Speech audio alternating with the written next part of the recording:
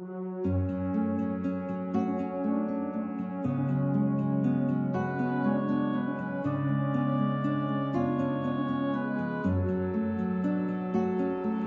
you look in my heart and read the words etched inside, you'll find there's a part overflowing with pride, spilling out through my home and core and all that I face, the warmth of Bais Rivkah's embrace.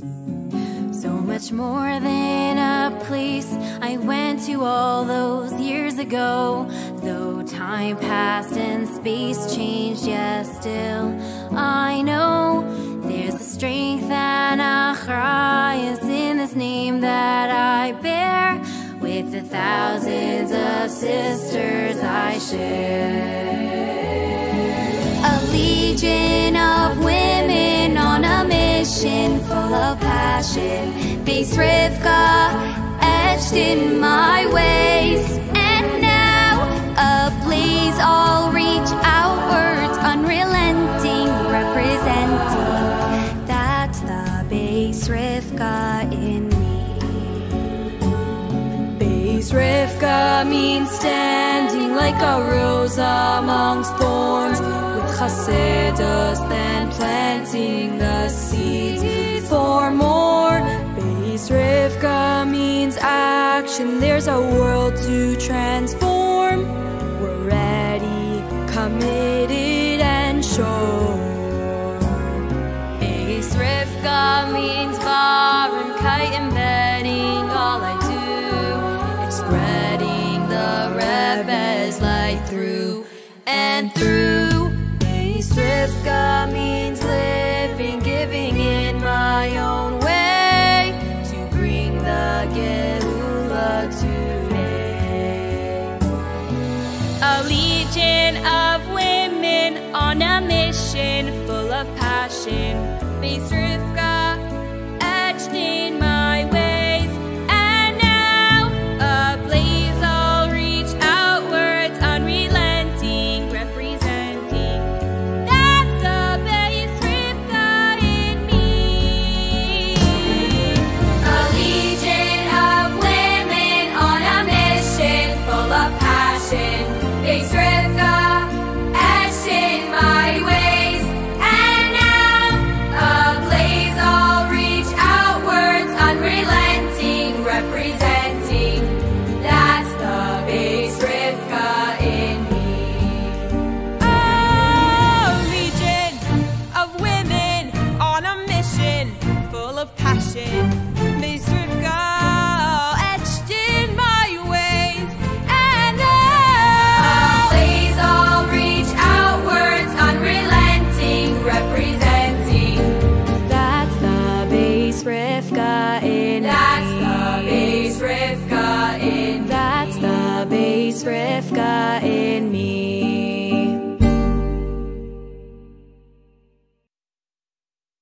A good Devach Bais Rivkah Alumni. This is not your regular news hour. I'm Mushki Yiftach reporting live from Embrace. Welcome to the 5th annual Embrace Live. I'd like to take this opportunity to thank my sister Ayla for passing on the torch of MC. And good luck to my sister Nini. You're probably up for next year. We invite you to sit back, relax as our newscast brings you back to the days when your biggest fear was being sent to the principal's office. Up first on schedule tonight is Mrs. Liba Konikov, shlucha to Fort Lee, New Jersey, and a notable alumni of Associated Bais Rivkah Schools. Mrs. Konikov is famous for her leading roles in production, especially Eibishter and the Israel Song.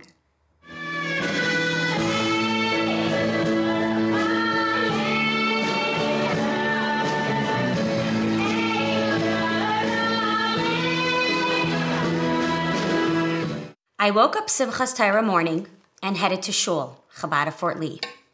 We were expecting a big crowd. This year, Simchas Torah fell out on Shabbos, and we usually have a very big crowd on Shabbos. I walked into Shul and was immediately welcomed by Ilan. "Good Shabbos and good Yom Tov," he said, followed by, "Did you hear the news? He proceeded to tell me that his son Jakey, who lived in Israel and was visiting for Yom Tif, got a call from his commander in the IDF. You need to return immediately. Israel was attacked. As I stood there with tears in my eyes, he explained the news we had at the moment. There were hostages, many were killed, young and old. Israel is in chaos. I could not breathe. I could not think. I could not stop the tears. My daughter is in Israel too. There were way too many thoughts and emotions going through my mind at the time. But wait, it's Shabbos. It's Simchas Torah, the most joyous holiday of the year. I cannot cry. I cannot be sad. What do I do? What do I tell my friends and community members? I am supposed to be the voice of reason, of faith and belief. That's right. I am that person. I was trained for this. I was mentored for this. I was sent by the Lubavitcher Rebbe to be his shliach. Maybe these 28 years of shlichus were simply for this exact moment. I will now have to fight the fight I was taught all my life. We are told that education is the most important part of a child's life. I truly believe that the person I am today is because of my Bais Rivkah education. What I have learned, what I have experienced, has prepared me to help lead a community, to teach and connect people to Judaism, and ultimately bring this world to become a dwelling place for Hashem. Refuah kaidem lamaka. Hashem does not bring the illness before the healing. I was put in place now to help myself and others feel proud to be a Jew and encourage others to feel the same. Every single person has that opportunity now, wherever we find ourselves, to make a difference. Recently, the women of Chabad of Fort Lee started a Tehillim chat called United for Israel. We are a group of 156 ladies, most of whom have never davened before. Many did not even understand what Tehillim is. Every day, I post a reminder for each woman to remember to say her chapter of Tehillim. Collectively, we are saying the entire Tehillim every single day for the safety of the entire Jewish nation, for our precious IDF soldiers, and for the safe return of our hostages in complete health. What a concept! We are doing what we can. We must encourage others to do the same. We are a chelek elokah mimal mamish. We are all part of one another. We all matter. We all have a purpose. We have to do our part. This is the time to step up and make a difference. Every mitzvah that you do now should be done loud and proud. As a people, as the Jewish people, one heart and one soul. When you do one mitzvah, when you publicize it, when you are openly proud of it, it affects us all. The entire Jewish nation. All the pa'alais, all the mitzvahs that Chabad of Fort Lee has done so publicly has now come into great effect. We don't always want to put ourselves out there. Now we see the results.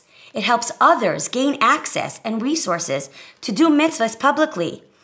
And in return, others will want to join and do the same. In answer to a philanthropist who wished to give tzedakah anonymously so as not to be motivated by desire for honor and recognition, the Rebbe suggested a different perspective. If a building is dedicated in your name and your name on its wall is visible to all who walk by, others will also want to give. More people will thus benefit. When you do a good deed, when you tell others, you have an effect on the entire Jewish nation. The Rebbe says, mitzvah lefarsem eisei mitzvah. There's a mitzvah to publicize a mitzvah. Tonight, you will hear different stories from different people. Be inspired. Publicize the mitzvahs that you do. This will surely help others add in their acts of goodness and kindness. I have faith and I believe that very, very soon we will experience the loud echo of the Shofar Gadol, indicating that Mashiach has finally arrived. May it be truly now. Amen. بسم الله الرحمن الرحيم. Wenn etliche in Masses abrisse, das geworden Posche da, Ipse fällt etwas in Pisse, ist nicht so wenig, dass fällt auf Schiebe. My father was innovative with all kinds of new ideas.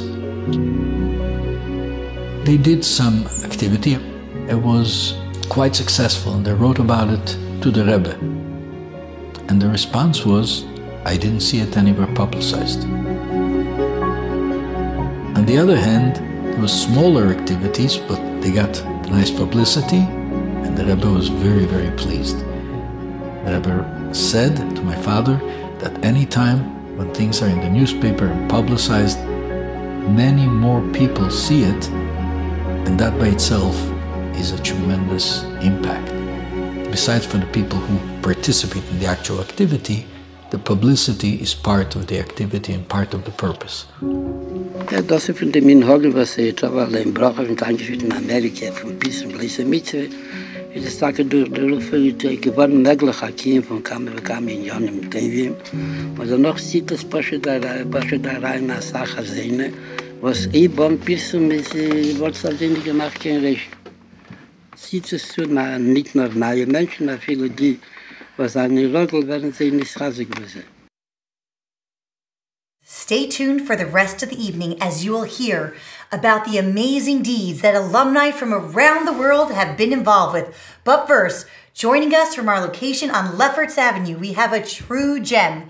Mrs. Toby Halpert has been teaching in Bais Rivkah Elementary for over 3 decades, besides for imbuing us with the practical life skills like all the parts of our mitochondria and geography. Mrs. Halpert also teaches Bas Melech to the 7th and 8th grade. What we do want to publicize tonight is Mrs. Halpert's incredible connection to the Rebbe and the stories she has to tell. Mrs. Halpert, the stage is yours. 18 years ago, Purim, the Mishlayach Manes that I got from Bais Rivkah came along with a special message attached. It was B'Shem the Rebbe, and it said that anyone who is involved with his Meisid, he evet nicht bleiben schuldig. He's not going to stay owing anything. It was a very heartwarming message, but I had no idea that this message is going to change my life. A few weeks later, it's Pesach, and I had a very challenging miscarriage. It was the 3rd one in a row after having 6 beautiful boys, and it was a few years later, and it happened again, a 3rd one. So my husband and I went to a doctor who was considered the biggie one, and after doing extensive testing and everything, he called me one day and said that he thinks I should do way more testing. He thinks that my husband and I became genetically incompatible. And I'm like, I have 6 kids, how can that be? And he's like, well, there's a gene that could be dormant. And he started explaining I was totally lost. But obviously, after talking to the doctor, my husband and I, we were devastated. We really wanted more children. And of course, we were still hoping we'll have girls. As we were talking about it over the next couple of days, I kept on saying that I need clarity. I don't know what to do. Should we do the tests? Should we just, and if I get expecting again, I'll lose it again. So I do need to do something. I can't just ignore the situation. We were in a spot where we needed clarity. And after we spoke like that, the next morning, really early, my husband wakes me up and he's like stunned. He says, Toby, I had a dream. And I looked at him, I'm married to him for so many years, Baruch Hashem. A dream? You've never had a dream. He says, I had a dream of the Rebbe. I said, the Rebbe you saw him once in your life. And he says, yes, the Rebbe was coming out of his house and he was heading to a car with a bag of something in his hands. And I saw a man walking behind him. And as the Rebbe was getting to the car, he turned to me and like he gave me a motion that looked like, come along. So I ran over to the secretary and asked him where the Rebbe's going. And he answered, he's going to Shver, he's going to the cemetery. and my husband woke up. I couldn't wait for it to become a decent hour for me to call a very close friend of mine, Dahlia, Mrs. Dahlia Reichman, an incredible friend of mine. And I said, Dahlia, give me directions to the aisle. I must get to the aisle. And finally, I got to the aisle. We get there, and then we walked into the aisle. I cannot explain to you the feeling, the hergeshim that overcame me. We just stood there, and the serenity of the place was already a calming effect. That mixed together with the kedusha of the place, I don't know if I can even say this. I felt like I was like as close as I could get to the Kachei Kodashim. That's the way I felt. I was standing there. And I see my husband starting to daven. And I said, okay, I guess I have to daven. And I started to daven and say to him. And when I finished, I didn't plan this. I said, Rebbe, I had the schus for all these years to be mechanech your techter. Please be a meilat yosher for me, that I should have the schus to be mechanech my own techter, meine eigene techter. And I walked out. I come up with my husband, we felt like a certain, I don't know, is it called liberated? I can't explain. I felt like I got everything off my chest. And we decided, this is it. That's our shtadlus. We're not doing anything anymore. Rebbe showed us to go to the aisle. We went. I davened to Hashem, and then I asked the Rebbe to be an advocate for me, and I left. And Baruch Hashem, a year later, less than a year later, I had my beautiful daughter. But I need to tell you that when I was showing, my friends were telling me, it's a girl, for sure. The Rebbe said, it's going to be. And it surely was. And I want to tell you that a couple years later, when I started showing again, Baruch Hashem, another baby, Talia comes over to me and she whispers in my ear and she says, it's a girl. I said, can't be, Talia, not happening twice. And she said, you told the Rebbe techter. The Rebbe doesn't do half jobs. He does complete. Oh, what a chassid. She's incredible. Doesn't move without the Rebbe. And I looked, I said, could it really be? It was another girl. And a couple of years later, I had my third girl. So since going to the aisle, and I wasn't that young anymore. Since going to the aisle, I had 3 wonderful girls. Changed my entire life. And then also my entire outlook. Because since then, anything I needed, or whatever situation I was in, I found myself. This was my ticket. This is my entrance. I went to the Rebbe. I spoke to him. And I said, I'm coming to you. I teach in your school. I teach your techter. And that gave me an unbelievable, it was like security. That's what I felt. But I did notice an interesting trend over the next few years. That whenever I came to the aisle to ask the Rebbe something that pertained to Bais Rivkah, the Rebbe always answered in favor of Bais Rivkah.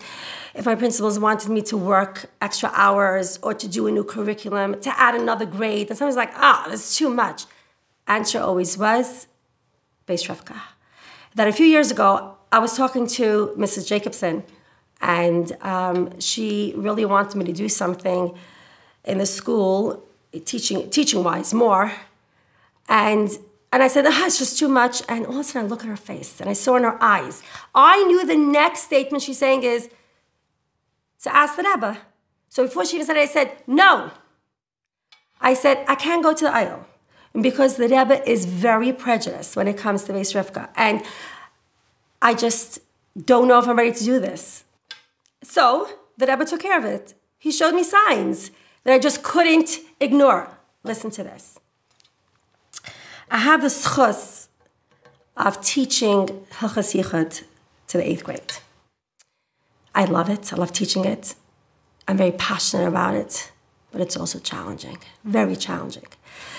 And usually, this time of the year, when I start teaching the actual halacha part, there are girls that come over to me quietly after class, and they ask me certain questions. And Baruch Hashem, we can, even if they don't really go along with everything, they hear it, and we work it out, that they should look at it in a beautiful way.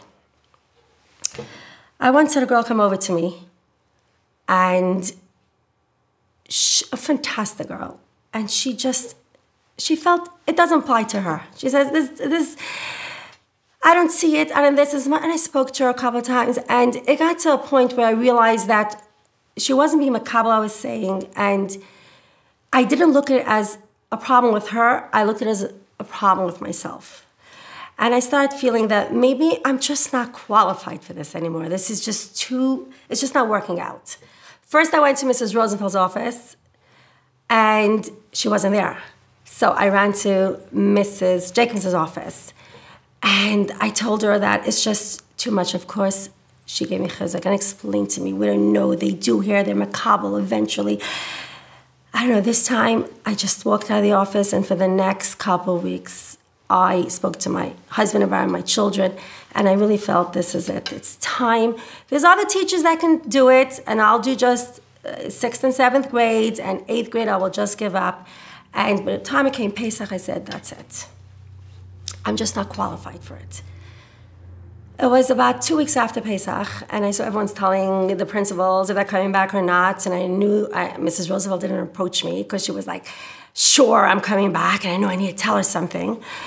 And I figured, okay, this was Thursday, I'm going to tell her after Shabbos. So it was Shabbos, and I was sweeping my kitchen, and all of a sudden it hit me that I need to go over to Mrs. Roosevelt, and I tell myself, what am I doing? 1 minute. I really don't want to do this. I have other plans already. I already made plans what I'm going to do with the extra day.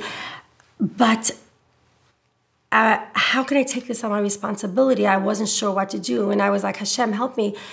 What am I supposed to do? Because I really didn't want to go to the aisle. And I kept on saying, this is not, when you go to the aisle, it's because I'm asking for a bracha. If it's my birthday, if I have a question, another question, I was sure I'm not doing this. And then without thought, I said, Rebbe, give me a sign. This was Shabbos. Sunday evening, my oldest daughter, my Fromia, comes over to me and she says, Mommy, I would like to go to the aisle in the next couple of days. And I'm like, Fromia, why would you want to go now to the aisle? What's now? She says, my birthday's coming up. And I said, so we usually go by your birthday? She says, yeah, but it's like Baimer. And she really didn't like that we wait on lines and we don't really get to be in there the way she really wants. She says, I really want to do it in the next couple of days. And it's like this, it's before my birthday. It's perfectly fine. And I look at her, I said, for me, I cannot believe it. I asked the Rebbe for a sign. You come over, I can't tell you, no, we're not going to the aisle. And so that means I need to go to the aisle, and that means I need to ask the Rebbe. Because if he's calling me to the aisle, that means I need to ask him. And so Monday night, I called a car service, and I took a round-trip car service with an hour waiting to go with my daughter. And I told the Rebbe everything. First, I wrote it in my pan, and then I walked inside. And after davening, I told the Rebbe, Bais Rivkah is amazing, the girls are amazing. I'm just not qualified for it. I think this is just not for me. I come out, and of course, I passed the video room, which I didn't even know if I want to stop. But I did. And what I heard the Rebbe say, it was the first word that I heard. It was ready for me. That my daughter, who's standing right near me, turns, she says, Mommy, the Rebbe is speaking to you. And the Rebbe basically, I couldn't translate in any other way. And I understand perfect Yiddish. I heard exactly what the Rebbe said. And the Rebbe said that even, first he spoke about doctors, that things change in every generation. You can't use the same cure. But even like in chinuch and teachers and whatever we do, we have to work along with what it is, and we have to be there for them and stay. And I'm listening like, what is the Rebbe saying? He's telling me I need to stay. I told my daughter, okay, I hear, let's go. I get into the car and I was quiet. And she says, Ma, you got such a straight, clear-cut answer. I said, but I'm not ready to accept it. I had so many different feelings about it. And I decided this is it. I'm not ready to accept it. But I did want my husband to hear this and my children. So I reached out, of course, to Talia. I said, I was just for the aisle, how do I get part of this video? I want to show it to my husband, my sons, because I'm already forgetting what the Rebbe said because it was so powerful. She says, oh, call Shafi. Shafi tells them, Mrs. Shafi tells them, is a very good friend of mine as well. I love her teaching Bais Rivkah with her. She's incredible. And so I reached out to her and she says, no problem, my husband will get it for you. And her husband emailed it to my husband. And whoever heard it, if it was my husband, my father's like, he told me this is Pilaployim. He's like, this is incredible. I said, I don't know, just too much. Tuesday morning, I walk into Bais Rivkah, and I enter the 4th floor. And as I walk down the hallway to the teacher's room, a girl comes running towards me. She was the girl that I felt I couldn't get to. And she says, Mrs. Halp, can I speak with you a few minutes? I said, sure, I'm going to put on my bucks. And she says, you know what happened last night? And she tells me an incredible story about the night before. Her mother had to go away. Her father gave her a key. He explained to her because he works in the basement and there's other women there. And he's starting to tell different things about Yichud and why. And she says, what? I know. And she said, a whole discussion with my father. And her face is glowing. And she says, she realized then that it does apply to me. And as she's telling me, like, thank you, I'm like saying, thank you. Because she was a shliach from the Rebbe to me to show me. It's a second answer. The Rebbe realized I left the aisle and something. And this girl comes over and tells me this. I was very overwhelmed, but I had to go into class. So for the next 3 periods, I'm teaching. And then lunchtime, which when I usually head downstairs, I took a big box to put into 411 in the closet because that's going to be my first class that I have on Thursday morning. And who do I meet in front of Mrs. Jacobson's door? Mrs. Elka Kaplan. Also, she used to teach with me, and I stayed friendly with her, an incredible woman. And I didn't see her since June before by her daughter's graduation. And she says, Mrs. Halpert, it's wow, Hashgacha Pratis, I see you. I need to tell you that a couple of days ago, my 2 high school daughters were going over halachas that you taught, and we're talking about your talk, and they were saying how incredible it is what they learned, and they were teaching it to my sons, and I'm saying, I don't know, maybe I should speak to Mrs. Halpert. Maybe we have to make sure the boys learn it the same as the girls. And she's standing there starting to tell me about my incredible curriculum in 8th grade, and I actually dropped the box and I said, Rebbe, I hear. It's my 3rd sign, my 3rd answer, Rebbe, I hear. And I actually, it might sound cliche, but I actually said, I embrace it. And I told her the story. And she says, wow. I said, thank you for being a shliach of the Rebbe. And I knew this was it. And so, Baruch Hashem, it's been an incredible year. And I've gone to the aisle time and time again for different things. And I was just there a couple of weeks ago because I had to go about a few things. And so I wrote a few different papers. And in one paper, I wrote about a huge thank you to the Rebbe. The Rebbe did something incredible to help me in my personal life. And then another paper, that's my birthday. And another paper, that was me a big simcha in my family. And another paper, that he should help me, continue helping me in the success for my students. And every one of these papers, I signed the same way. I signed my name, Toba Bas Yentefega, Ashes Rab Yaakov Yeltzvi Halpert, Mora in Bais Rivkah, Kitas Vav, Zayin, and Ches. Thank you, Mrs. Halpert. Up next, my colleagues and fellow alumni in Eretz Yisrael will share their experience of being on the front lines of war. But before we jump into that story, a quick break. Stay tuned. Bais Rivkah would like to thank the ongoing support and coverage of COL Live and its publisher Mika Sofer, a proud alumna of Bais Rivkah. On your bundle of joy, we say mazel tov to you. A bib for your baby, messy meals can now ensue. With love we embrace your little one so dear. For you are alumni, we are always there. So what are you waiting for? Sign up right away, baby.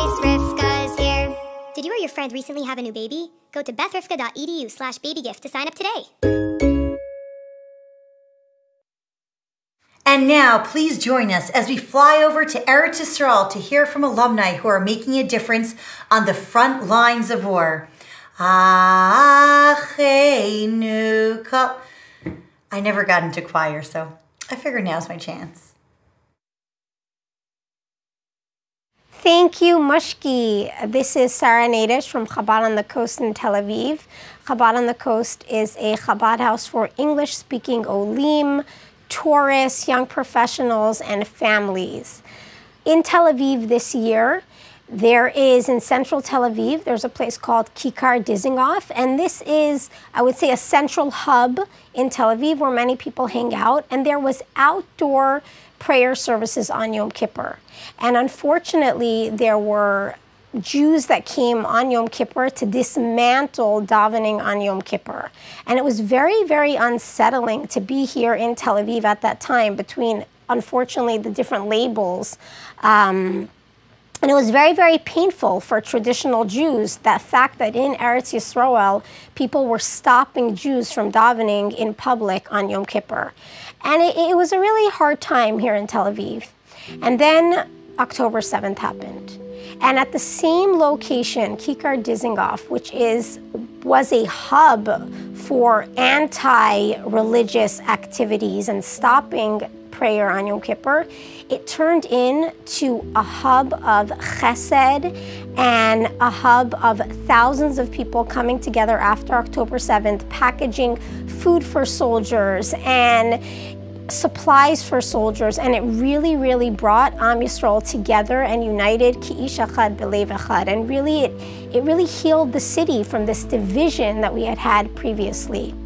So our focus during the war efforts were for the Olim community, because anyone that made Aliyah is in a different place than someone who was born and raised here. When a soldier, a lone soldier, gets off of base, they're not going home to their family, they're going home to their apartment. When a wife whose husband is serving, she doesn't have her mom to send her dinner. She made Aliyah from California. Who is holding her up? And Chabad on the Coast really, really stood up and was there for every single OLED during the war. We had something called Chabad Cares, which we called hundreds and hundreds of Olim, English-speaking immigrants, to check in on them. Hey, are you okay? Do you need dinner? Do you need to see a trauma therapist? Really, really, in the times when people didn't have a home, Chabad on the Coast was here to ensure that they were taken care of. We would send out weekly dinners to the wives of reserve soldiers. These women are really the warriors. They're holding down their homes, their jobs, but who's taking care of them? So Chabad on the Coast ensured that they had dinners and babysitters and support. There is a guy from our community from South Africa, made Aliyah a few years ago, and on October 7th he was called up, and he was in Gaza for many, many months. And unfortunately, a few months back, there was a terrible incident in which 21 soldiers were murdered in one day. And it was very heavy in Israel and around the world. We all really felt that pain. And this soldier from South Africa, that Shabbos, came to Chabad on the Coast, and he was speaking to my husband. And he told my husband that his unit was right behind the soldiers that had been murdered, and he saw the whole explosion, and his job was to help pick up the body parts and help through this crisis. And someone near my husband heard what he was saying, this soldier, and he looked at him and he said, "How could you be at Chabad? You should be home. You're in a state of trauma."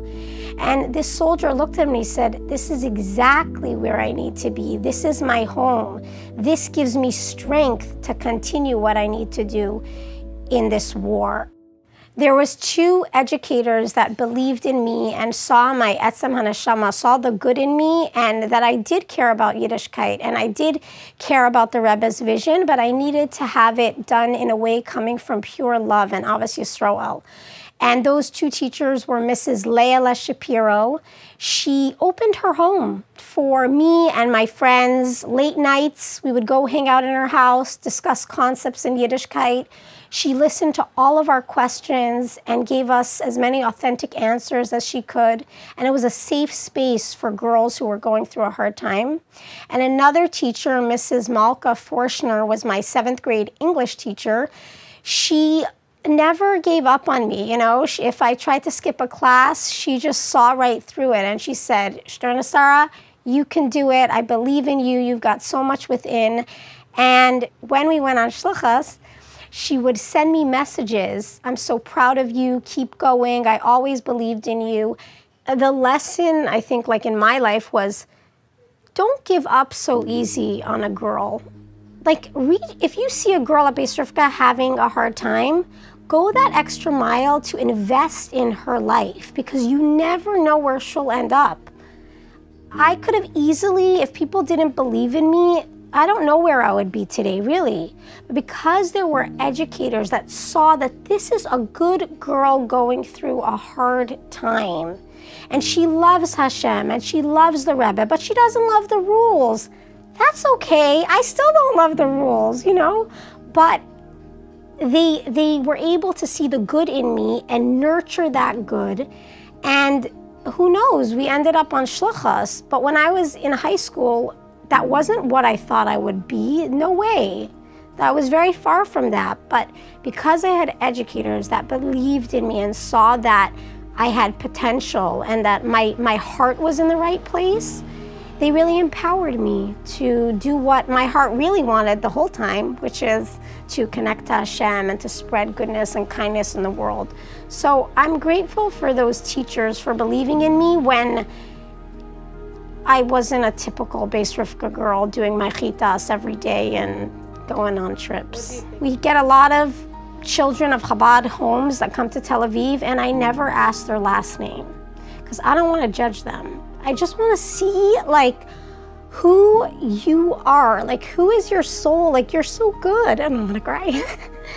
Like, you're so good. And all of that stuff is just, it's not the real person, you know? Like, and I think that's what the Rebbe saw. Like, and the Pintele Yid, the Etzem HaNeshama is good. And everything else is just a symptom, okay? They're going through a hard time, but we can't get distracted by that because then we lose the vision of Chassidus. And I think that the vision of Chassidus is Avas Yisrael on a very deep level. And if we could tap into that, you'll have more Jewish leaders and from the most unexpected places, and you'll have the girls in the class that you thought could never do it rise to their feminine power of Malchus and give to the world and heal the world and change the world. But you need to give them a space to do that. Thank you for the educators who believed in me even when it was tough and I didn't follow all the rule books, but they believed in me. They saw the potential of how I could lead, and thank God I am doing my best to lead here in Tel Aviv and bring the Rebbe's vision of Avos Yisrael and bringing Mashiach to reality. Now let's journey south to Eilat, which has become a center for refugees. We'll hear from Mrs. Hecht, who is actively making a difference. This is Tilla Henya Hecht reporting to you live from Israel's most southern city in Eilat. On the 7th of October, Simchas Torah, Israel woke up to the sound of sirens, scenes that human mind cannot fathom. Many were shot, taken hostage, homes were burnt down, and many survivors were afraid to fall asleep for fear of having nightmares and reliving the horrors once again. But many souls were ignited on that day too, and found themselves saying Shema Yisrael for the first time and asking Hashem, please help, because there was no one else to turn to. 70,000 refugees came to Eilat, shattered, with just the shirt on their back. Most were put up by the city in hotels. Immediately, people donated food, clothing, toys, anything they could do to help ease the pain. The recognition that Hashem chose to save them, that they were handpicked, made it clear that Hashem is in charge and the urge to daven and say Tehillim was very, very strong. I want to share with you some brief anecdotes to illustrate this point of Hashgacha Pratis and seeing Hashem's hand in every step of the way. The first story is about Liraz, a single mom, a social worker who lived in Netiva Asara for the past 12 years. A short while before October 7th, she had an uneasy feeling and she felt unsafe. She decided she's leaving. She's taking her 2 sons with her. Her son was very upset about it and he tried to talk her out of it. But she insisted, and on October 7th, 20 people from Netiva Asara were murdered, some of them her son's friends. She felt so strongly that Hashem saved her and her sons, and she wanted to thank Hashem so much. So she came to Eilat as a social worker to help out with the refugees. She asked me to make challah bakes, to provide them with Tehillim, and she actually became a shlucha in her own right.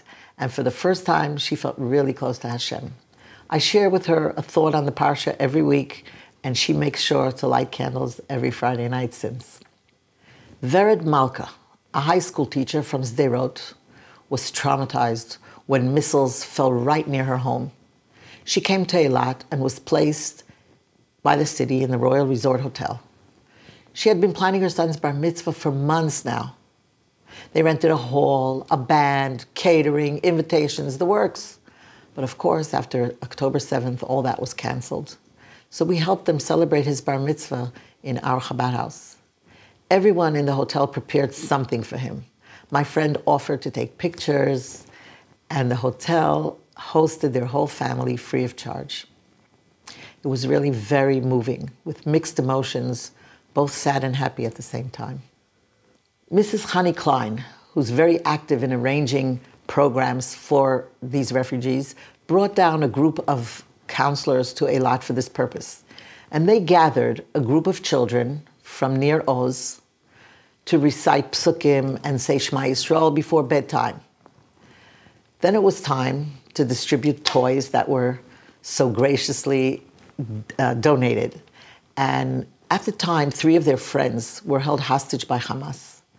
And they said, could we please have 3 more for our friends in Gaza so that when they come back, we'll give it to them? Well, 2 of these children have since been released. Hopefully, they'll reunite with the 3rd friend very soon, together with all the other hostages as well. Eilat, I can say, is now a city where Jewish life flourishes and where the Torah shines brightly, just as the sun does, for all to see. And as we strive for Mashiach's arrival, our prayers extend to all who seek an end to conflict, wishing the safe return of the hostages and the return of all the soldiers with the end to the war. The time has come to greet Mashiach, and together we can make it happen. Now let's turn to Nechamadina Hendel with a heartwarming story about our Bais Rivkah alumni spread around the world, uniting to help fellow Yidden. I'm Nechamadina Hendel, reporting live from Yerushalayim. We have a Chabad house in the neighborhood of Baka, and I wanted to share some firsthand stories and inspiration during these challenging times. We know that the Jewish people are compared to the menorah, and the Baal Shem Tov asks, why was the menorah beaten out of one solid piece of gold? He explains that just like this one unit of gold, if you bang it or hammer it in one side, then it reverberates and it's felt on the other side, so too with the Jewish people. If one Jew moves or has a bang on one side of the world, it has a ripple effect and it's felt by another Jew on the other end of the world. We have been seeing this firsthand with the war now in Eretz Yisrael. What you are doing in whatever place you live is directly impacting and strengthening us here in Yerushalayim. We're very good friends with the Goldberg Poland family, whose son Hirsch, age 24, was brutally kidnapped from the Nova Festival and now is in Hamas captivity for over 150 days. I'm personally blown away by his mother Rachel, whose Hebrew name is Parol Chana, who has unbelievable faith and resilience and positivity. A mutual friend asked us to check the mezuzahs in their home, And even though Rachel told us that the mezuzahs were fairly new and expensive, surprisingly, only one mezuzah in their home was found to be kosher. My husband also noticed 2 places that needed additional mezuzahs. So very quickly, we were able to replace the non-kosher mezuzahs and add new ones, and including in Hirsch's room, where the mezuzah had 2 times the letter Bais puzzle defected. And now it's kosher. The letter Bais spells Bais, home. And we're all praying for Hirsch and all the hostages to return home safely and speedily now. When I went to the Kinus HaShluchas, Rachel wrote a letter for the Rebbe's OL. And I, of course, brought it and ripped her heartfelt note there.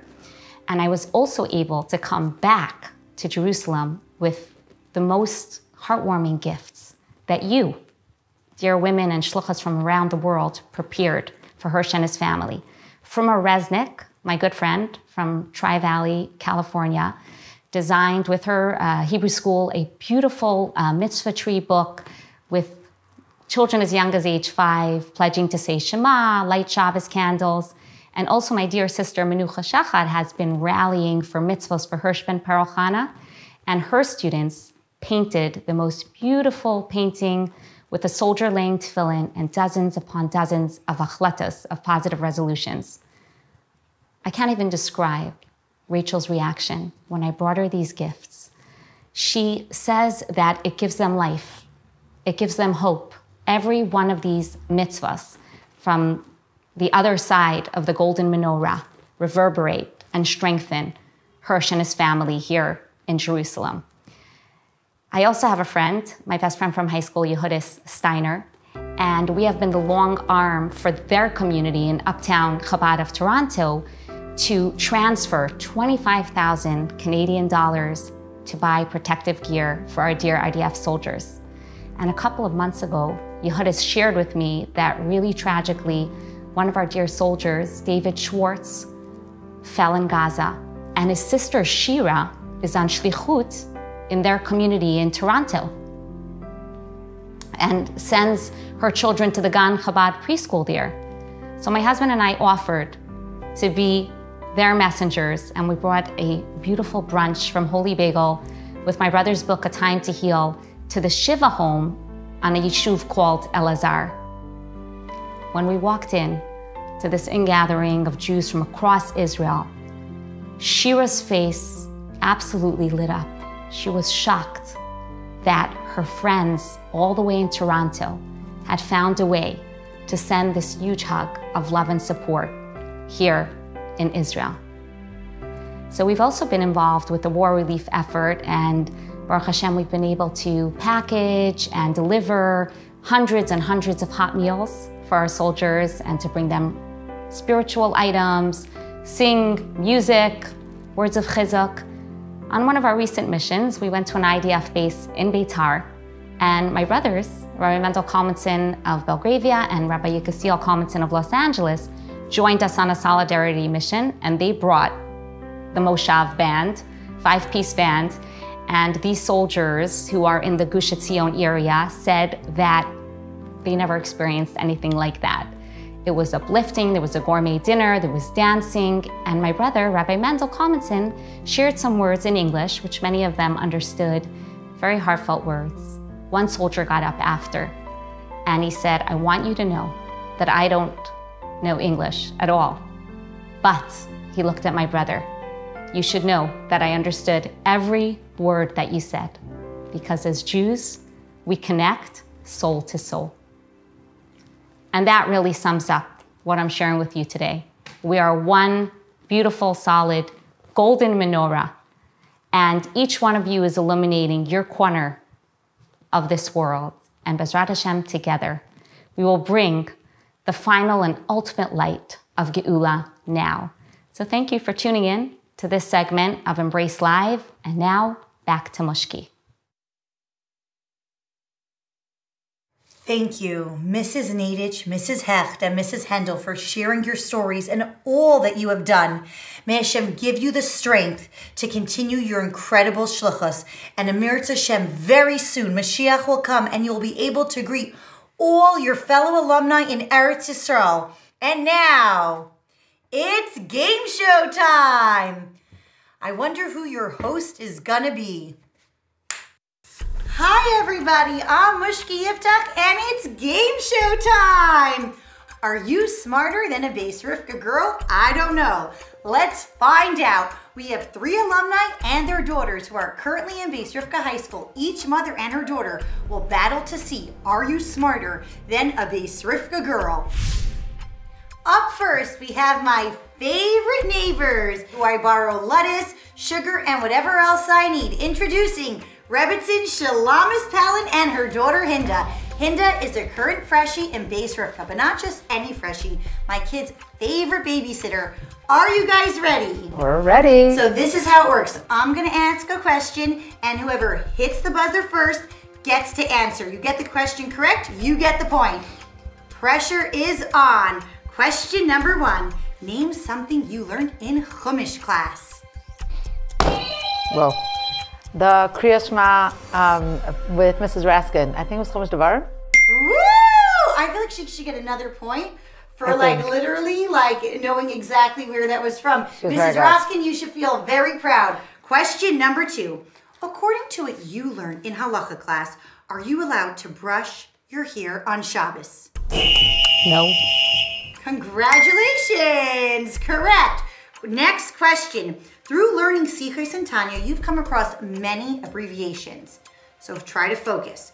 What do these stand for? Hey, Nun, Lamed. Hanishka La'el. Woo! That's when we do our daily Tanya together. Yeah. Okay, this is a date question.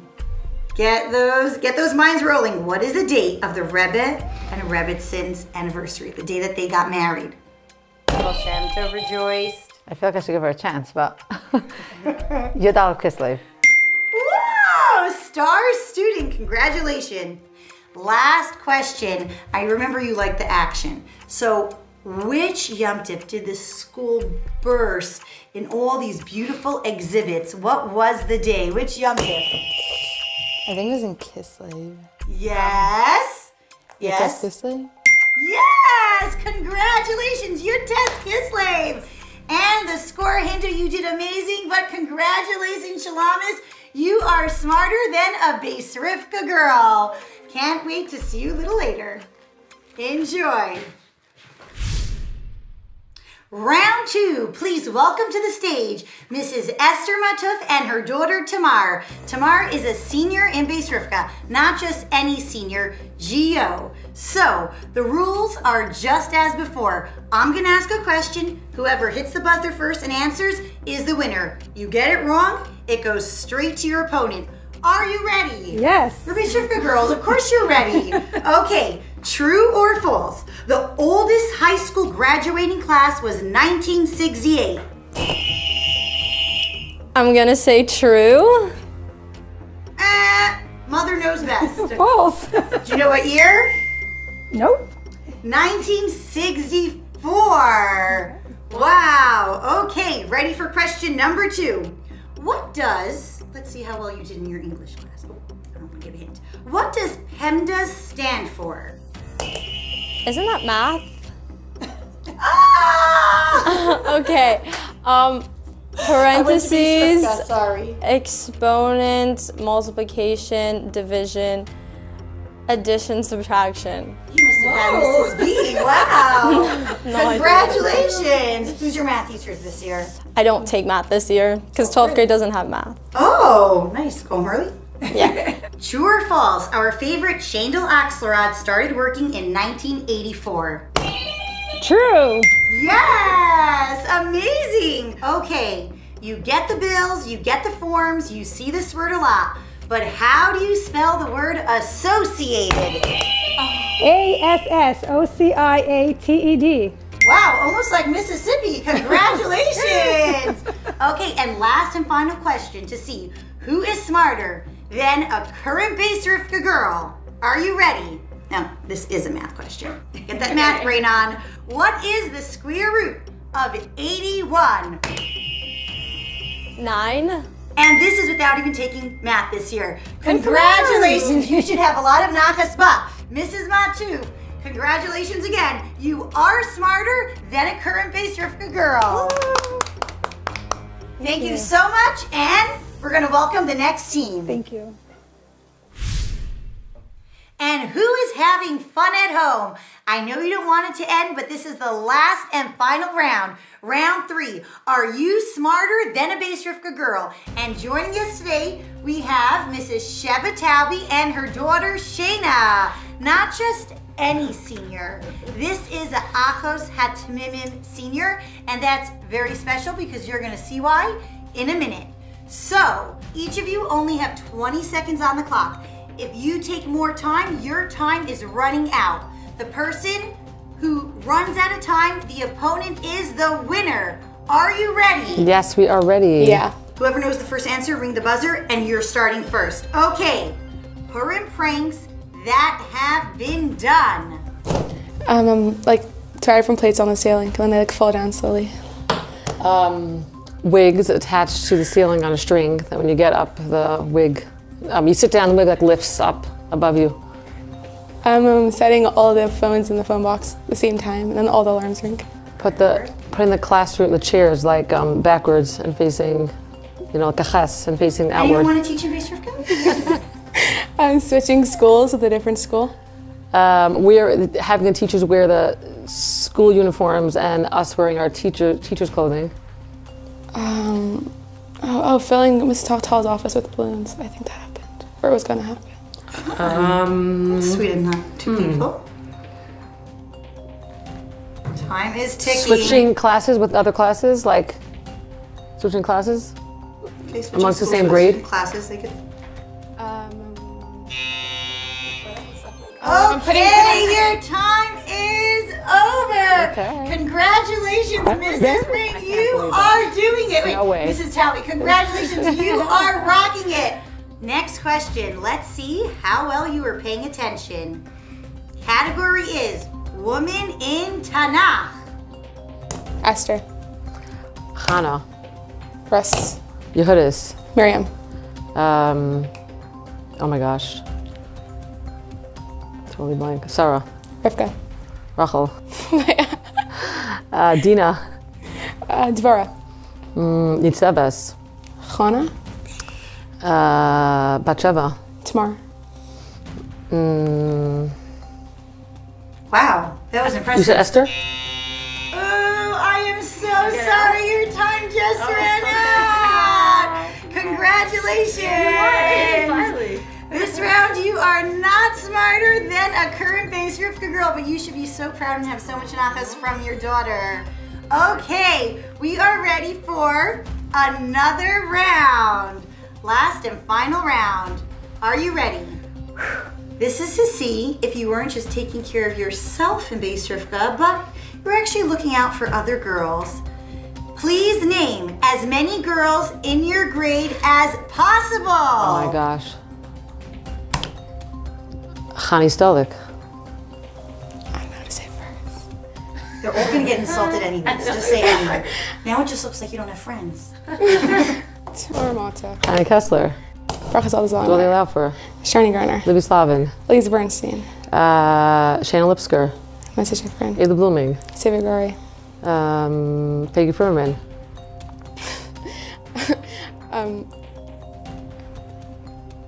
So am I. Girl, she's under pressure. Don't get insulted. Time is over. If you were not mentioned, you are still very loved. They're just under a lot of pressure on the clock. We love you all and thank you so, so much. And congratulations again. You are smarter than a Bais Rivkah girl. Thank you so much, this amazing mother-daughter duo, for joining us tonight. Woo! Yeah.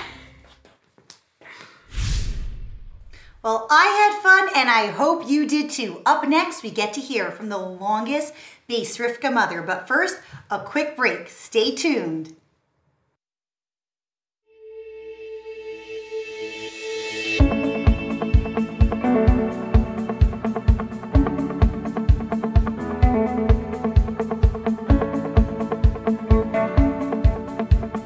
Embrace Magazine, uniting and inspiring the worldwide community of Bais Rivkah alumni. Subscribe for free today at bethrivkah.edu/embrace subscribe. Breaking news! The Cohens are finally graduating from Bais Rivkah. Yes, you've heard me right. After 38 years of attending PTA, numerous lost and found mix-ups, and countless hours of homework, Mrs. Yehudis Cohen's youngest daughter is heading to SEM. Let's hear more about her experience from alumni, teacher, and Bais Rivkah mother, Mrs. Yehudis Cohen. Chaya, Sarah, Mindy, Rifki, Suri, Risa, Bracha, Dina, and 40 more of you out there. Listen up. These 3 stories I'm going to share tonight are your stories. Because 46 years ago, you embraced a new student who walked into class all by herself one cold January morning. That was me, straight off the plane from public school in Cleveland, Ohio, not knowing a soul. I came to Bais Rivkah in the middle of my senior year of high school. You welcomed me. You made me a part of the class. You became my closest friends to this very day. And because you embraced me, because you made me feel comfortable and let me know that I belonged, I breezed through those 6 months. Then I attended Bais Rivkah Seminary in Kfar Chabad. Was it 8 or 10 of us Crown Heightsers that year? And the following year, we were all back in Bais Rivkah for Sem Bays with the addition of 4 British girls who became an integral part of our class. This past January, almost 46 years to the day that I first walked through the doors at 310 Crown Street, I attended my 38th and final PTA for my youngest daughter, Yetta, who is now a senior in high school. 38 years of continuously having daughters in Bais Rivkah. If that's not breaking news, it's at least record-breaking news, isn't it? Starting when Esther was 3 years old in Bais Rivkah's inaugural Head Start class, recruited by Rabbi Shmuel Fogelman, Olav Shalom, when he saw my husband walking down Kingston Avenue with her. All the way to Yetta, who, when I went to the 9th grade parent school night, the grade principal called out confidently, "And here's Yetta's bubby." The other mothers laughed and corrected you, Mura Goldschmidt, and I still chuckle when I think about it. So, dear friends, let's see what I've gleaned from 38 years of being a parent in Bais Rivkah and having the schus to personally attend and teach in Bais Rivkah as well. It's 1988. Sarah, a perky, petite college student at NYU, where my husband and I are on shlichus, is visiting us in Crown Heights. Sarah bounds through the front door breathlessly. Walking down Kingston Avenue, I felt like I looked just like a Bais Rivkah girl, she gushes excitedly. I look at Sarah in her long skirt and long sleeves. Well, she still has her nose ring. She isn't keeping Shabbos yet or kosher 100%, but she is so excited to dress modestly and look like a Bais Rivkah girl. Sarah tells me, "Until I met you and your adorable kids, my life goal was to be the dean of the art department at a prestigious university. Now I want to be a Jewish mom and raise a Jewish family." Fast forward 35 years, Sarah is raising a beautiful Frum family. And 2 days before my final Bais Rivkah PTA this January, her daughter, who was visiting New York, came to meet me in person. And she is dressed modestly in a long skirt and long sleeves, just like her mom on her visit to Crown Heights, except Orly doesn't have a nose ring. The story the Rebbe told at the Verbrengen of Bachram on Merkez Shlichus, who don't even know the impact they make just by walking down the street looking like a Yid, that's our Bais Rivkah girls. At a mall, shopping, or on Mifsayim, at a Chabad house, their own or their friends, at a CGI summer or winter camp, a Bais Rivkah girl's very presence and appearance makes an impact. It excites the girls and young women around her and propels these Jewish girls to start their journey to Torah and mitzvahs. Which leads me to story number 2. Are you listening, Iti and Gugi, Mashi and Rishi, Miriam? Remember, you were and continue to be the catalyst to make these stories happen. It's a few years ago, Chaf Bei Shvat. At Machon Liyadas, where I'm the assistant principal, we are having a panel discussion on the impact of women in shlichus, featuring a shlucha, her daughter, and 2 girls from their Chabad house. The shlucha is my daughter Esther. The daughter is my granddaughter Mushka, attending Bais Rivkah, living with us, her bubby, and Zadie, and her aunt Yetta, who is a grade under her in Bais Rivkah. The 2 girls are Stephanie, who helped found their C-Teen chapter and who spoke the previous year at the Kinas HaShluchos banquet, and Risa, who, like me, came to Crown Heights in the middle of her senior year of high school.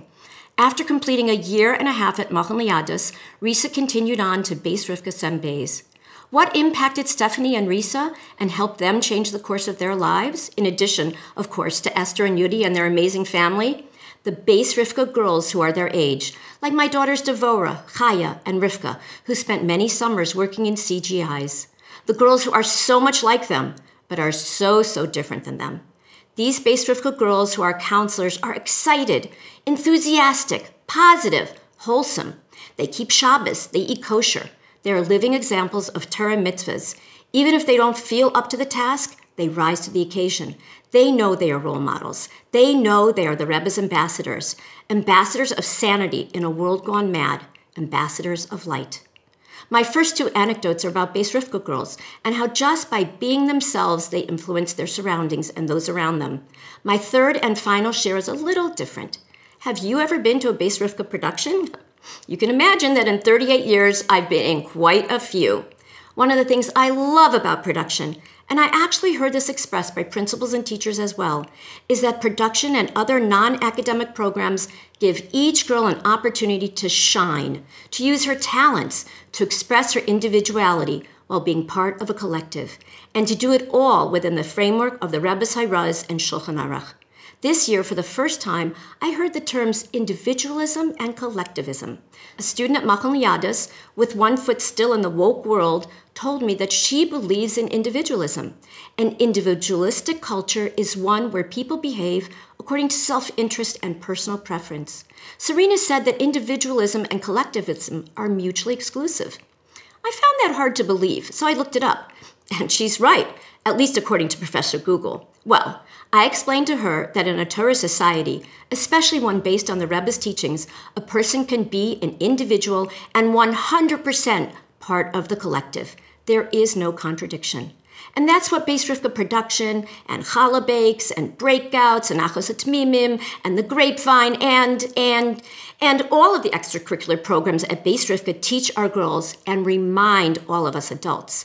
In this ever-changing world, we can successfully balance the desire, actually the need, to be an individual within the greater community, to be a chassid of the Rebbe, caring about even seemingly minute details while still expressing ourselves in our special and unique way.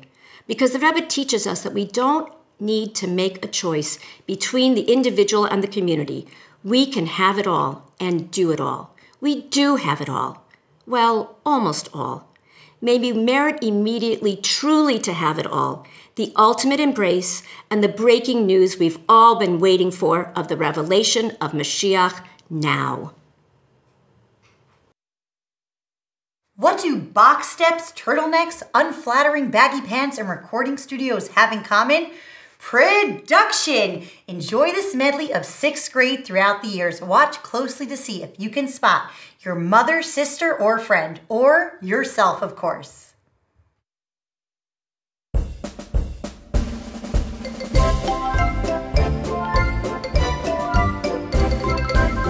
Each stick and stone and every leaf that you see needs a tiny touch to be all it can be. Horns from a ram and wool from a lamb, they become a mitzvah in the hands of men. You can do a mitzvah with me, Barada. You can do a mitzvah with me. You can do a mitzvah with me, Barada. You can do a mitzvah with me. Teach me, guide me, Rabbi, help us. Teach me, guide me, Rabbi, help us. Build me up, I'm hidden within. Build me up, I'm hidden within. With your light, my vision's clear. Clouds of darkness disappear. Joy and inner harmony replaces fear. With your light, my vision's clear. Please show me how Geula's there. I learn and do much more as I prepare. Al tira mi pachad pisai, umishayas reshaim kisavai.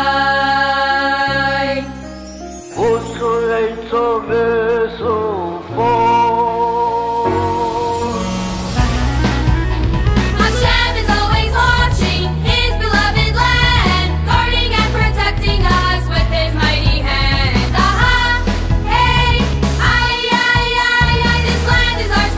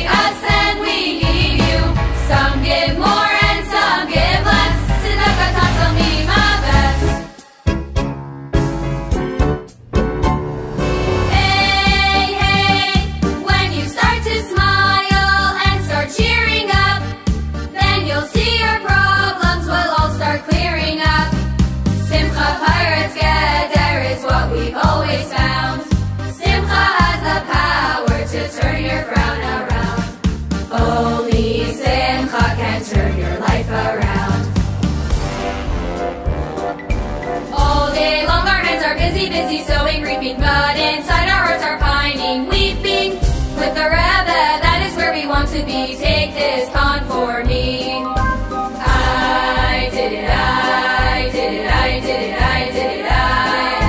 What will you bring us when you return? Words of Torah we can learn. I did it, I did it, I did it, I did it, I. What will you bring us when you return? Words of Torah we can learn. A mimer of the Rebbe that we long to hear. A mimer to last us through the year. Chassid joined in 770. We're many yet we're one. To our home we come, gathered as a family, led by our Nas. Together in 770. Chassidim are from 770. Our mission has been done as soldiers march as one. Mashiach the reality, led by our Nas. Together in 770. Rebbe, to see you, the longing is real. A burning desire, a gaping void I feel. My Yechida revealed by connecting to you. Ritzaynenu l'iraisas malkeinu. Ritzaynenu l'iraisas malkeinu. Yes, you can. Yes, you can. Throw it in the garbage can. Please raise your hand if you were taught by Mora Korf. Okay, I can't see you, but I am sure that thousands of hands are being raised. A teacher for so many years, Mrs. Korf created lasting impact with her teaching of Lamates Malachos and her unique, memorable poems. Mora Korf created Achos HaTmimim, a program which is now in Chabad schools worldwide. How did she start? What was the effect it had on the girls? Let's hear from Mora Korf herself, followed by Shluchim Manhattan and alumni and dear friend, Mrs. Gilly Shanowitz. Hi. I think most of the girls know me because I was a teacher. I can walk down Kingston Avenue and someone say, "Hi, Mora Korf, do you remember me? I was your student." I say, "Listen, I taught for about 40 years in Bais Rivkah, and if I have 100 new students each year, you know, counting the teaching of the all ninth grades and all 10th grades at the beginning, that means about 4,000 students. I don't always remember names. I'm really sorry about that, but I remember your faces. I heard that you wanted to hear a few things about Achos HaTmimim, how it started, what was the original Achos HaTmimim, and how things it really came back for it to be part of Bais Rivkah. So first, when I came to Bais Rivkah, I loved it. But then I saw Tishrei time, when the girls came from Eretz Yisrael, and they came to 770, there was something that they had that I would love to put into Bais Rivkah. So we made a contest. The contest was called Noisim L'Rebbe. We're also Noisim L'Rebbe, even though we live in Crown Heights, some of us on Shlichus, but we're going to 770, like the girls of Eretz Yisrael, who really wanted to be in 770 as much as they could for the month of Tishrei, Noisim L'Rebbe. And Baruch Hashem, it worked out very well. Noisim L'Rebbe was so successful that we wanted it to continue. How can it continue? We're going to make all these different things of going to 770, even during the school year. In Eretz Yisrael, they had it a whole year in a way of Shura Rishona, where they would work hard in the Shura Rishona. They wanted to be front row when Mashiach comes, and therefore they had this whole contest and club, as you might say, going on a whole year. So let's do it too. Achos HaTmimim was that they should be like the sisters of the Tomchei Tmimim or Lubavitch that existed, with all the boys having such a kochen and doing all the things that the Rebbe wanted. And therefore, we picked the name Achos HaTmimim because in Riga there was an Achos HaTmimim before the war. And with the Frierdiker Rebbe being there, they wanted to learn more Chassidus, and the Frierdiker Rebbe really, really encouraged it. So much so that he gave them two men, I don't remember the name, two chassidim, big chassidim that were actually called their mashpiyim. And he taught them Maimarim. And the Frierdiker Rebbe asked once that a girl should say over the Maimar for the Frierdiker Rebbe. Could you imagine what that was? There was such a kiruv from the Frierdiker Rebbe to the girls learning Siddur. This is a new thing that started just recently, starting with the Frierdiker Rebbe and emphasized so much with the Rebbe that girls can also be Chassidim. So therefore, we wanted that to become part of Bais Rivkah as one of the goals that my daughter, Chani Marinovsky, thought of and activated, actually, because she had just moved to Eretz Yisrael. So she said, I can arrange for a certain amount of girls, but we want to make it so that they will see the first year that these girls did it and were so successful. They'll want to try next year, and they will try, and that's the way, exactly the way Achas HaTzmimim worked. They saw how these girls went as winners, who really, really worked hard, and Achas HaTzmimim went to Eretz Yisrael. They had extremely a successful trip. They saw the girls in Eretz Yisrael with their organization and how it worked. He showed this enthusiasm to the girls that the next year more girls wanted to join Achas HaTzmimim, and so every year more and more girls wanted to try for the trip. And this is the way it evolved into our unbelievable Achas HaTzmimim. Hundreds of girls joined, and they were all so excited, even though they knew that only about 10 girls would go on the trip. And this is the way it evolved until, not only that, but other schools said, oh my, this is wonderful. We want to do it in our school too. So schools all over the world, Bais Rivkah oriented schools, whether it's called Bais Rivkah or Bais Chayimushka or whatever it might be called, they all wanted to join. And what we did was we made a trip that included some of the girls from the other schools who also won. So they felt like, oh, we're part of this big group that it's called Achas HaTzmimim, and we are changing the world. We really are changing the world. And this is the way it made the girls of Lubavitch Chassidim. My name is Gilly Shanowitz, and I am a proud Bais Rivkah girl. I can't say it was always that way. But when I was 15, one teacher in Bais Rivkah changed that. I am blessed to have grown up with incredible parents. My mother and father raised me with tremendously strong values of emunah and bitachon, and ingrained in us that Torah is eternal and the source for all direction we need in life. Fads and trends in parenting, education, even science and medicine are just that, fads and trends. But Torah is unchanging, unwavering, and doesn't swing with the direction the wind is blowing. However, even though my mother was a balas tshuva through a young shlucha in Brazil, and my father, a traditional frum Jew, was zaycha to be the Rebbe's doctor, which gave my family incredibly close connection with the Rebbe in all areas of our lives, I still didn't grow up with a Hasidic chinuch. My parents surrounded us with incredible Lubavitcher families who welcomed us, and seeing their homes and spending time with them over Shabbosim and Yamim Tovim, of course, impacted me tremendously. But nothing prepared me for the halls of Bais Rivkah when I entered them in 9th grade for the first time. Rebbe, Tanya, Sichais, phrases and terms teachers and girls rattled off their tongues like it was just basic Judaism. You know, Gilly, that Hashem wants a dir b'tachtainim, nis'ava, like a taiva. Girls, what did the Alter Rebbe explain about the Parsha? Men darf leben mit der Zeit, obviously. A mitzvah is safsa v'chibar. Chitas, Karbanais, Mashpia, Yotes Kislev, Black Wagons. It felt so foreign to me. I found it hard to wrap my head around all of it and to adjust. What can I say? Beis Yaakov just doesn't cover these things. I found it so difficult, I asked my mother to switch to an out-of-town school where the dorm counselor was someone I had connected with over the 2 previous summers she had been my counselor. But Hashem had other plans.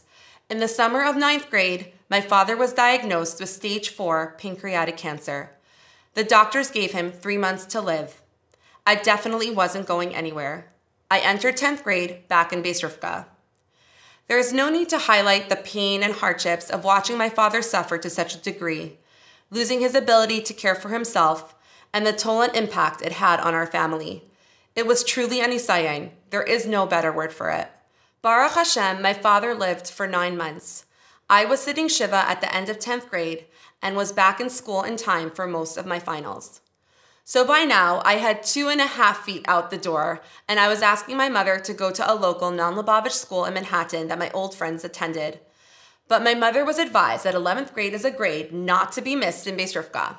And so, back I was at the beginning of the school year in the halls of Bais Rivkah. And to add insult to injury, my mother had heard about a special program that Mrs. Korf had brought to Bais Rivkah for Tishrei the year before, called Nisim LaRebbe.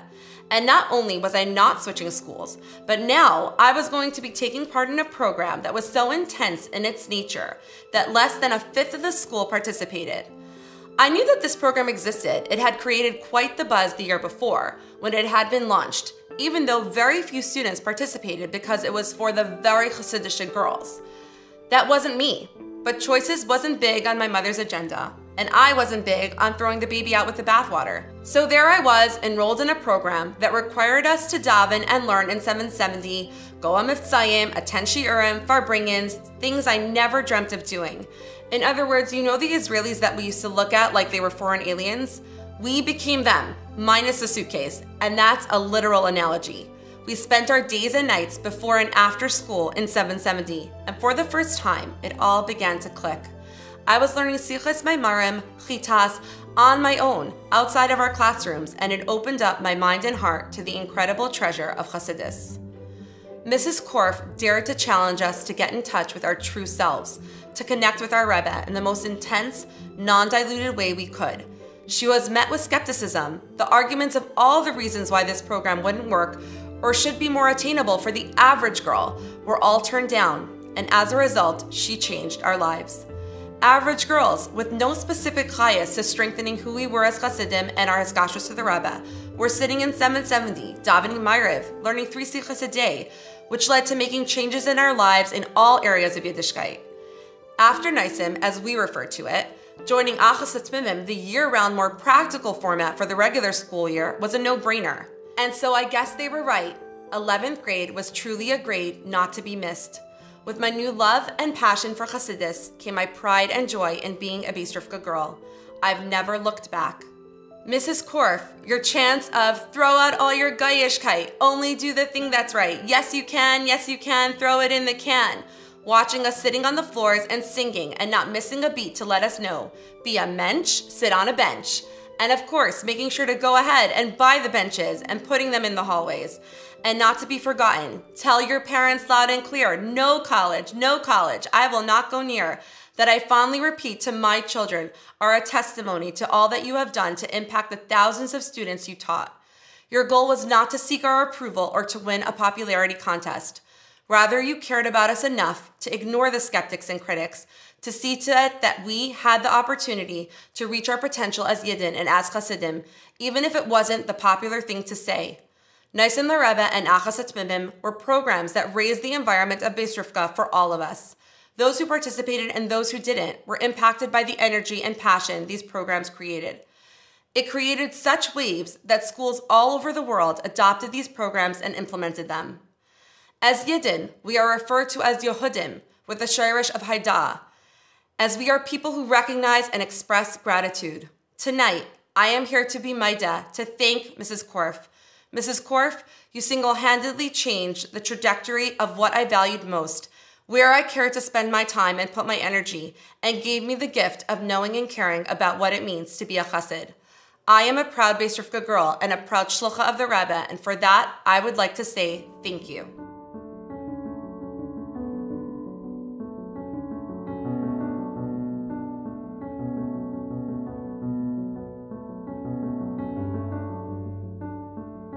This is for you. This is all the achoses around the world that all came about through you bringing this to Bais Rivkah.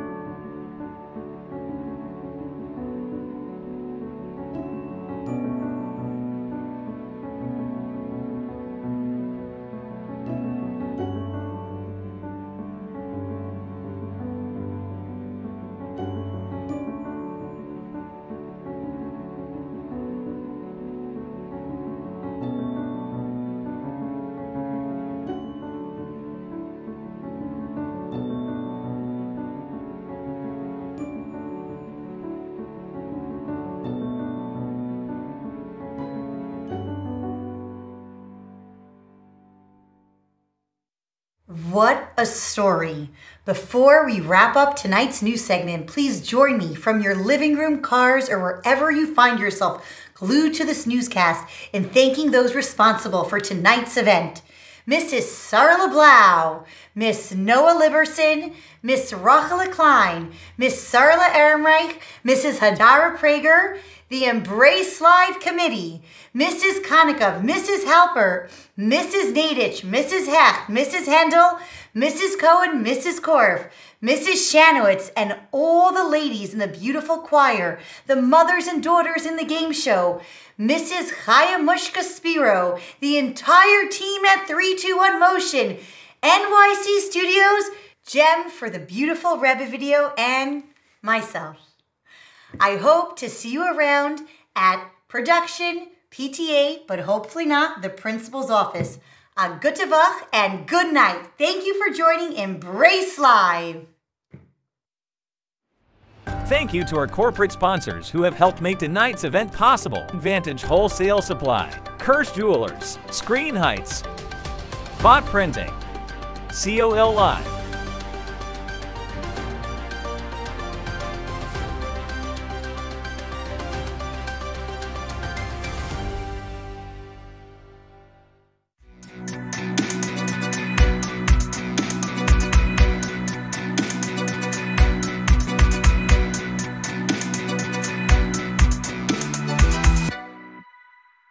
Thank you for joining us at the 5th Annual Embrace Live. We look forward to seeing you again next year